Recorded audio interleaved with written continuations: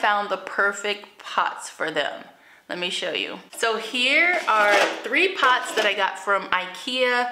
I went to IKEA like 2 weeks ago with my kids to look for some bedding stuff, but I ended up finding these and I drilled a hole in them. Here's the name of the pot. And then I ended up drilling a hole because it didn't have one.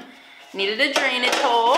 So now I'm going to repot these plants, and I'm so excited because these plants grow across the ground, so across the top of the soil. So this type of philodendron is new to me, so I was waiting to find the best pot for them, and I think these will work out fine for a while, but eventually I'll probably have to chop and prop this plant because of the way that it grows.